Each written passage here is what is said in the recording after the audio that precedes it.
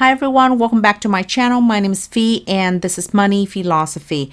Today we have a lot to talk about. I will first share with you the total amount of shares that I own in Tesla as an investor. I know that I've been talking about my perspective as both a trader and an investor, but I have not shared with you guys the amount of stock that I own in this company. So I'll do that today. I will also share with you my leap call option that I purchased for expiration date of March 2023. We will revisit that to see where I stand and what's the outlook. Of course, we will go through Tesla technical analysis, and I want to run through some of the usual stocks such as Amazon and Shopify. And last but not least, if we do have time, I want to go over some of the stocks that I think have the potential for a bullish run in the next few weeks. So stay tuned until the end of the video. We have an agenda packed today, and I hope you enjoy the video. If you're new to my channel, please consider subscribing. I am a growth stock investor and a trader, and I'd love to share with you guys my investing and trading journeys. Let's get right into it. So here's the total number of shares of Tesla that I own. They spread across different accounts, so the interface might look a little bit interesting, but the total number of shares that I calculated here is 454 shares. Total amount of market value as of Friday, June the 25th, at $671 a share is approximately $304,000.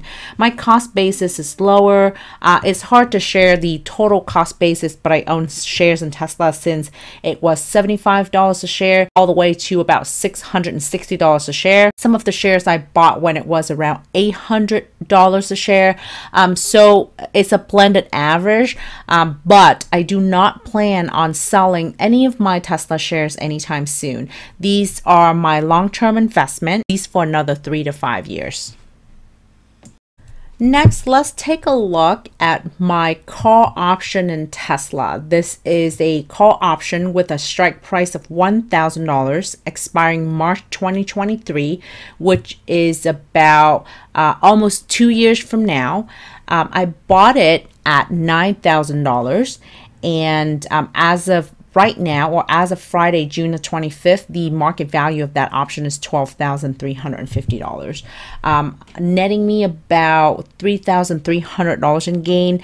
At peak, it was almost $3,900 in gain, but I'm not interested in a few hundred here and there. I do want to hold on to this call option a little bit longer, and then I'm going to have to reevaluate my strategy. For example, if Tesla is running up leading into July 2nd and it gets somewhere in the 750 to 800 range, I might take it off, only because Tesla tend to sell off right after Q2 delivery result announcement. So this is my call option where I would time the market. I probably won't time it perfectly, but this is one of those situations that allows me as a trader to time the market and profit short-term gains. Whereas my Tesla portfolio is something that I hold on to it, and I don't care if Tesla shares go to 400 tomorrow, I will still hold on to those shares, and I possibly could buy more. So those are just two different strategies that I wanted to share. Let's get back to chart analysis. We are looking at Tesla daily chart. Tesla ended Friday at $671.87 with a volume of 120%. The volume is still pretty impressive for the last 3 days, and I think that Tesla does have an opportunity to move upward in the next week or so. However, the daily candle on Friday was not very promising. Tesla opened the day gapped up, which was a significant gap up. It opened at $691, and then it filled the gap and some more. So as we stand right now, the gap up from Wednesday to Thursday was not filled. So that's good news. However, this particular candle on Friday is not very encouraging. What I'm looking for right now is whether Tesla can hold on to this particular breakout. As you can see that it has been consolidating, and then it pulled an ascending triangle, as I mentioned in a few videos ago, and then it started breaking out. Right now, it stays above 50 days SMA, which is $640. It is below my next price target, which is $704. If Tesla consolidate here for another day or Q2, I do think it has the potential to move up. For Monday, let's take a look at the 30-minute chart to see what the range of trading looks like. We would range between $704 on the upper end, which is right at my price target for now, and the midpoint for the pivot is $678, and the bottom point for the pivot is $662. On the hourly, it looks like Tesla had a double top at around $690. After consolidating for a while, Tesla broke out, made a top at around $690, $695, and then could not go above that. So this is tricky, right? For the bears, this would be happy territory for them. They'd like to see it go back down to 640, at least on an hourly chart. For the bulls, we are trying to look at this and say, well, the move down has not been significant compared to the breakout, so Tesla is still making a higher low for all intents and purposes, and both analyses are technically correct. However, I lean bullish because, like I said, Tesla delivery result for Q2 is going to be announced sometime this week or over the weekend, and I do think that it is a catalyst for traders and Wall Street to be hopeful enough to start pouring money into Tesla. On the other hand, I can see that on Friday, if Tesla does announce the result on Friday, it could be one of those situations to sell the news. So if I were to let my imagination run a little bit with no particular basis, Tesla could go up all the way to about 768 before Friday. If everybody is expecting Tesla to beat estimates, then Tesla could go up there and then start retracing to about $650 level right after that. However, as a good trader, you don't make a play based on anticipated results without an imminent trigger. So what do I mean by that? If you see an imminent trigger, that is where you're going to enter. That's where you could make the most out of your option, because time is of the essence when it comes to options. So what I mean by an immediate trigger, for example, on Wednesday, you see Tesla had this breakout after consolidating right around 200 days SMA. We know that Tesla is bound to break out at any point in time, but you could have entered call option anywhere along this line and hold on to your call option, and sometimes it could expire worthless. But once you see this breakout candle, that is the signal for an imminent run, and that's where I would enter my call, and I did, and I share with you that trade in my last video. I'll put the link down below. So those are sort of my analysis before I enter a trade and how I hold on to a trade and manage it. So I hope that's helpful. Let's move on to the next stock on my list here. So the next stock on my list is Shopify. Shopify has been running up pretty violently for the last 2 weeks, and now let's take a look and see what trading opportunities there are. First and foremost, I think Shopify is a highly volatile stock, which is really good for trading because premium could be moving really fast if you are in the right direction. Of course, Shopify is not for the faint of heart, because if you do not get the right direction, premium could deflate pretty terribly, and as a result you'd lose a lot of money. So trading Shopify requires skill as well as observation. For me, what I see is that Shopify hit a previous resistance of about 1550 and then move back down. So on average, that resistance is about 1500 to 1550. That is the selling zone for Shopify. Shopify also had a daily bull flag a few weeks ago, which broke out again. So this bull flag here, or this run up here, is as a result of this bull flag here. And so right now, I'm not waiting for Shopify to move up further. It could, but that would not be the play that I'm waiting for. What I'm waiting for is for Shopify to confirm that it reject the $1,500 level here and move back down. On the way down, Shopify has 1373 as support, and the next support is 13.16. So those would be the point that I would very much like to see Shopify fall down to. So I do lean bearish on Shopify. However, Shopify is not a kind of stock that I can just guess that and enter right away. I have to wait for the right signal. For example, if Shopify gaps up on Monday, I probably would play a put at least for the gap and then wait for Shopify to hopefully go back down to about 13.73. So those are my thoughts on Shopify. We can also take a look at the 30-minute chart on Shopify here. Once again, Shopify has been consolidating around $1,500, which was the previous resistance. It does seem to have a upper pivot point of about 1,500 for Monday and the bottom pivot point at 1402. So I do lean bearish on Shopify for next week, but that doesn't mean that it will materialize. I'll just have to take a look and pay attention to it. Palantir is the next stock on my list. This one is not a day trading stock for me, but I do think that it has a potential bullish run to about $30.66 and then potentially to about $37.98.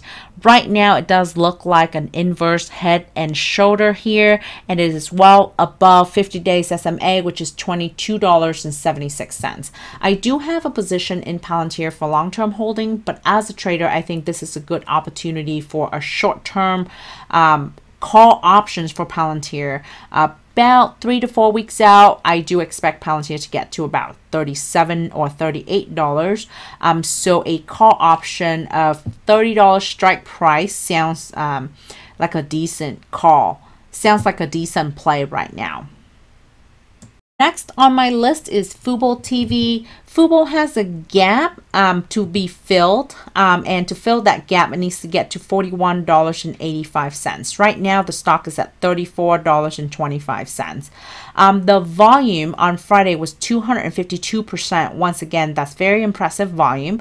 I do expect Fubo to fill this gap at $41.85 and then some. The next price target would be $43.73, $46.84, $50.81, and $54.20. So those are my price target for Fubo. I do foresee myself entering a few call options for Fubo. Once again, a few weeks out, I'm not going to do weekly option because we don't know when exactly it's going to break out. It looks like it will, but the exact timeline is unclear. So I probably do a call option for maybe July 30th or something like that, with a strike price of about $40 to make sure that by the time it fills the gap, I would be already in the money. So that's my play for Fubo. It is a swing option play, so I will not go over hourly chart because it probably take a little bit for the stock to materialize. So I need some time on that, therefore a swing trade.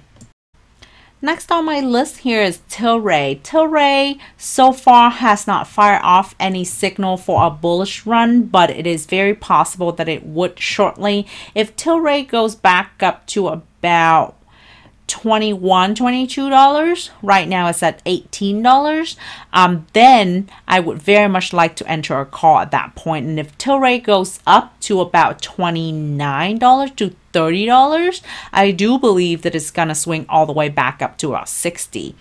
So those are my play. Potentially one call option at $22 and another one at $30 if it does get up there. Because the price is so cheap, I probably pick up a few call options, but I do need time on this one. So I don't know when exactly. So I need about 3 to 5 weeks at least. But if you are not yet certain about the trade, then don't enter it until it gets to that zone when you're ready to enter, which is $21, $22. That's where my first entry point would be. Sure, premium would be more expensive then, but I don't know if it will get to $21, $22 or it's going to consolidate sideways around 50 days moving average, which is at $17.20 right now. So sometimes you do have to buy the option at a more expensive premium price in exchange for a little bit more certainty or probability, if you will. So that's what I'm going to do with Tilray. But Tilray is slated to run as well, in my opinion. We just don't know when, so we're going to keep a good eye out for it. Last but not least, here is Amazon. Congratulations if you've made this far in this video, and I will share with you one of my favorite stocks here to trade, that's Amazon. As I mentioned at the beginning of the video, Amazon is my second biggest holding as an investor, so I am unfortunately also bullish biased. That said, I've been on both sides of Amazon trades, and I rely on technical analysis for trading, so I hope that this is helpful to you guys. I know there's a lot of lines here, and I'm going to break them down for you, but I want you to see a weekly bull flag in the making here that I've been saying it over and over again for the last few videos, is that the first price target of this weekly bull flag is $39.50. Right now, Amazon is at $3,400, so $39.50, that's $550 more than where it's at today. And the second price target is $45.51, which is over $1,000 more than where it's at today. Now, I'm not suggesting that Amazon will get there tomorrow or even next month. It needs time and catalyst. However, I want to point that out so that we know that in the long-term picture, Amazon is bullish. Now, I'm going to go back to the daily chart, and I want to share with you my 4-hour bull flag, which is the green lines over here. So on my 4-hour bull flags, Amazon does have a bull flag with a first price target of $35.93 and the second price target of $36.84. Right now, Amazon for the last 2 days have touched the lower end of the bull flag at 3,400. If Amazon falls below 3,400 on Monday and hold below there, my bull flag would be canceled. Just the 4-hour bull flag, not the weekly bull flag. The weekly bull flag, Amazon has to fall below 2,800 for it to be canceled. So that's a much longer term trend.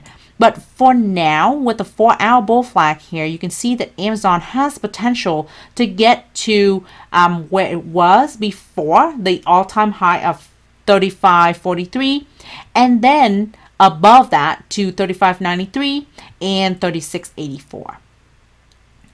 So those are Amazon potential play. Right now, do I see any particular trigger to buy a call option? Not necessarily. Amazon Premium is very expensive, and I don't anticipate buying just because I want to weigh it out. If I want to weigh it out, I would buy shares, which I have plenty of. So for me to buy any call option in Amazon, it has to go back up to above 3,500 and fire off to 3,550 in order for me to feel confident and buy a call option. I would then swing that call option into about 3,593 or 3,600. So a strike price of about 3,590 would be optimal when Amazon get back up to 3,500, if that makes any sense. It's still a little bit farther away. I'm not going to focus on just buying call option for Amazon, but these are the longer term picture that I want you guys to keep in mind. Once Amazon run, I believe it will be very much violent, and you will see $39.50 in no time. We don't know when that is. We don't know when that is. It could be next year, it could be end of this year, or it could be next week. Just be patient and continue to observe Amazon and wait for the right opportunity, and you will make money that way. So this is it for this video. I hope you find the information helpful. I hope you will come back for more technical analysis. And until the next video, bye.